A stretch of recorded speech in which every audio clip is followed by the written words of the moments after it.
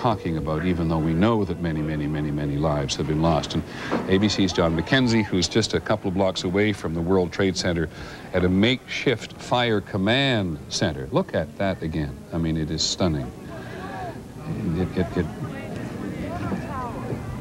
John McCarthy at that makeshift fire command center has had a battalion commander tell him that as many as 200 firefighters are principally unaccounted for. So it is no wonder that all across the country today, at airports and at public sites, many, many which have been closed from the west all the way across to the east, people are holding their breath.